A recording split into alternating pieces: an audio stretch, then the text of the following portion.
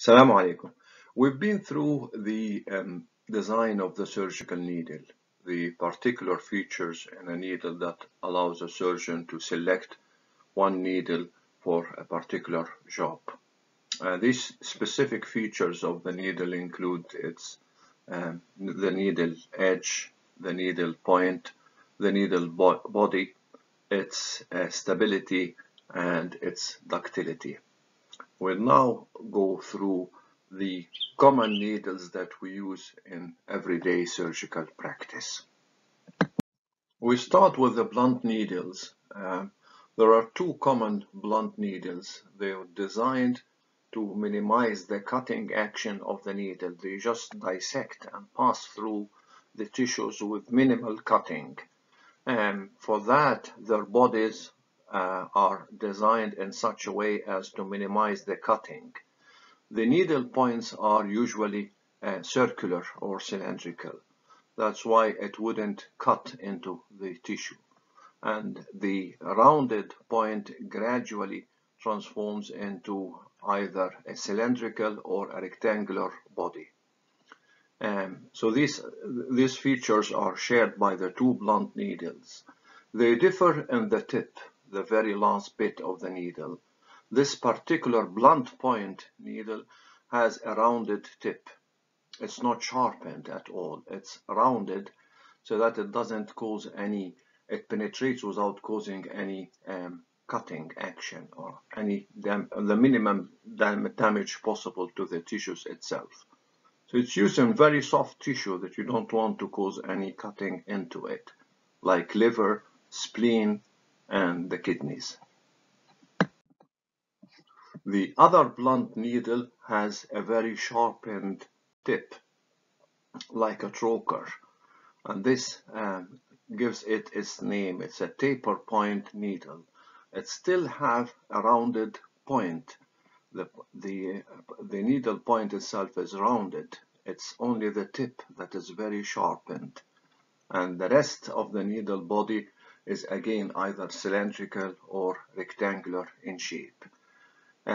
This type of needle is commonly used for subcutaneous tissue.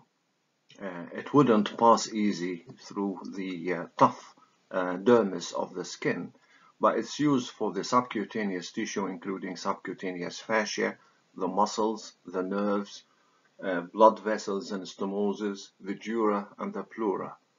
You only need to select a proper curvature for a particular task, but this needle is the common needle for most of these surgical actions. But when needles are needed to suture tough tissue, offering high resistance to the needle passage, then it's the cutting needles that you need rather than the blunt needles. And cutting needles are designed to offer cutting edges in the very tip and also in the point between the tip and the rest of the needle body. And they differ in these two features. Some of them would have a very pointed tip, or a slit-like tip, or a triangular tip, and most of them would have a triangular point looking either upwards or downwards depending on the type of the needle. This conventional cutting needle is the one most commonly used for skin suturing. It cuts with its very sharpened tip, and then the triangular design of the needle point allows easier passage through the thick dermis. Note that the apex of this triangular cutting point is looking towards the needle curvature. So the cut would be formed within the loop of the knot of the suture at the end. This needle is used for the skin, but care must be taken when you are suturing mucosa or tendons because of the cut within the loop of the suture. The conventional cutting needle is not ideal for mucosa and for ligaments or tendons because the apex of the triangular cutting point is looking within the loop. And that's why the reverse cutting needle was developed. It differs from the conventional cutting needle in two aspects: its tip and its point. The tip is not a point here, the tip is a slit. It cuts like a knife in the first penetration through tissues. And the needle point, the area that followed the needle tip, is again triangular, but this time the apex of the triangle is looking outside the curvature of the needle, and this minimizes the cutting in the loop of the suture that is knotted at the end. Because of this design, the reverse cutting needle has more strength cutting through tissues than the conventional needle, and it also its danger of cutting through the knot itself or a very thin rim of tissues is reduced because it cuts outside the loop. It's the one that you need to use if you are suturing ligaments or tendons or mucosa, including oral and nasal mucosa. Another cutting needle with a different design is the side cutting needles. And this needle, you still have a very sharpened tip. The tip of the needle is very sharpened into a point-like, but the needle point itself, the area following the tip, is trapezoid rather than triangle. So it actually does not cut the tissues above or below the needle. It cuts sideways and is therefore useful in ophthalmic operation when you just want to pass the needle through the tissues rather than cutting the tissues above and below the needle itself. It's also, because of this design, it's very stable because it's a trapezoid. It's very stable within the jaws of the needle holder. And it got some ribbing in here as well that interlocks with the fissures in the tip of the needle holder. Taper cut needles are hybrid needles. They combine features from cutting needles and blunt needles.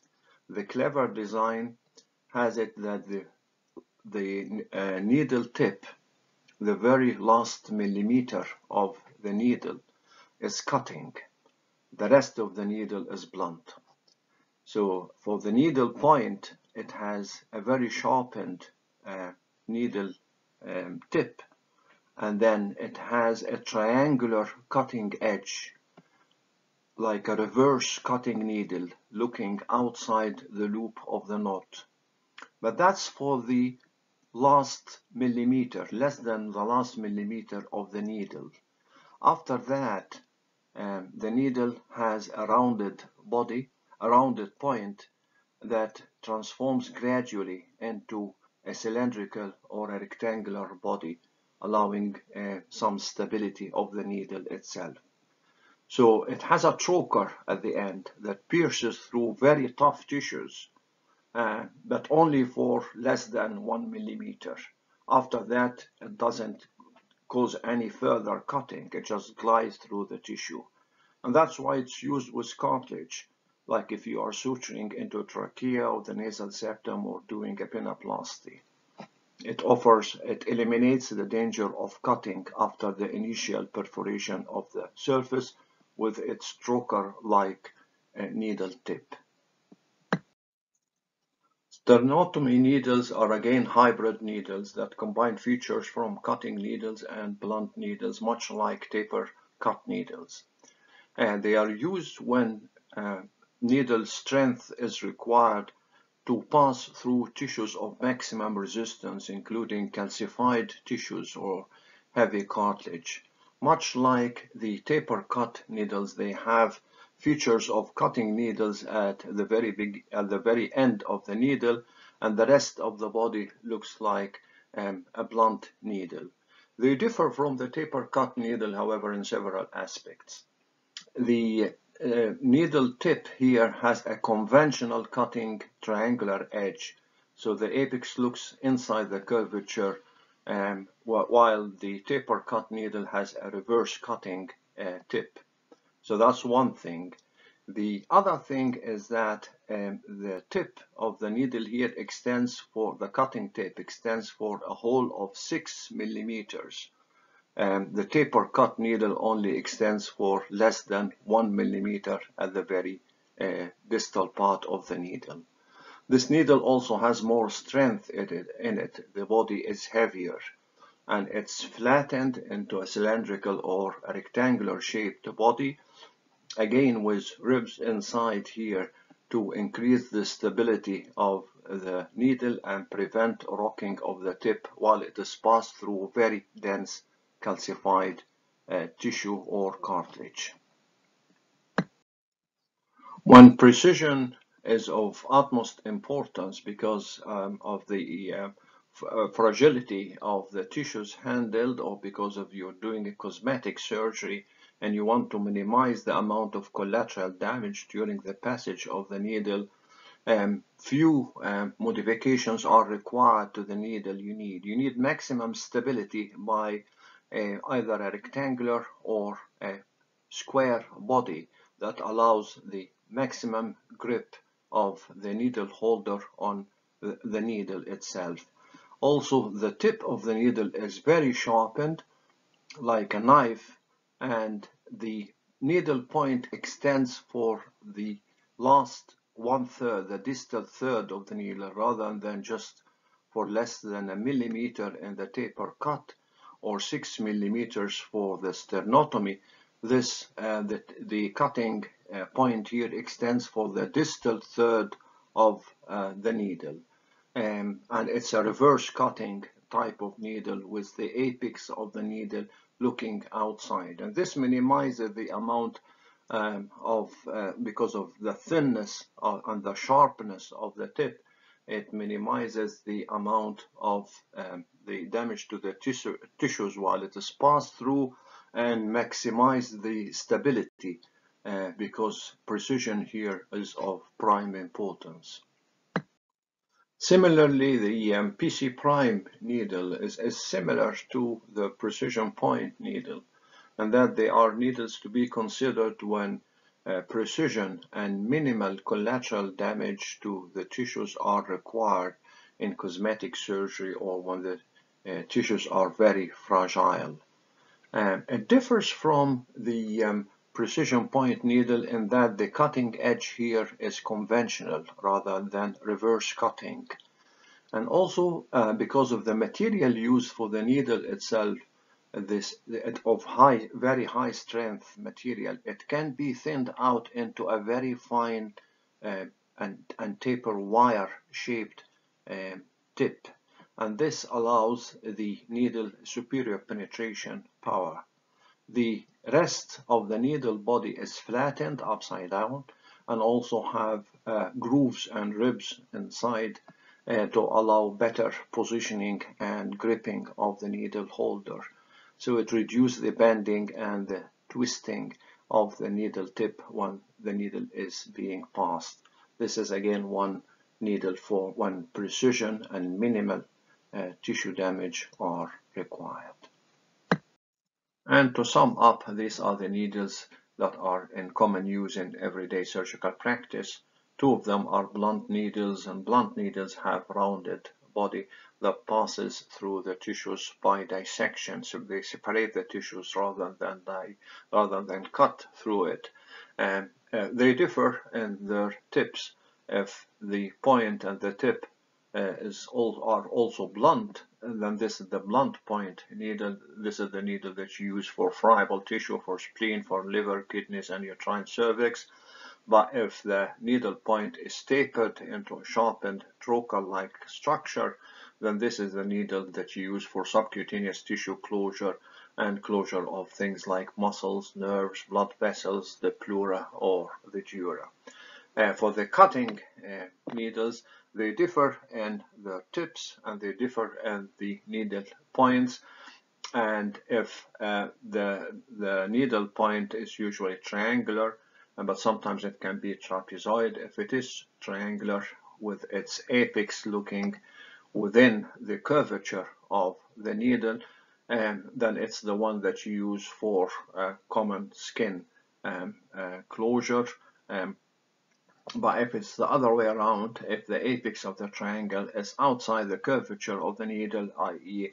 a reverse cutting needle, you can still use it for the skin closure, and you also can use it for mucosa and use it for ligaments and tendons. A taper cut needle is a hybrid needle with very high penetration power at the very tip, and then the rest of the needle, because it's hybrid, is like a blunt needle, and this is the needle that you use to suture things like calcified tissues and nasal septum, oral mucosa, and the like.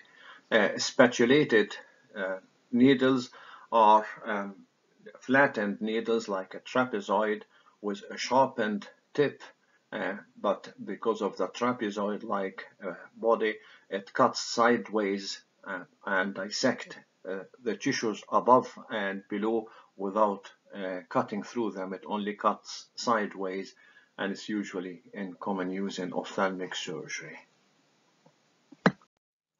And this is the other aspect of selecting a needle. After choosing a particular needle design, you need to figure out the curvature of the required needles.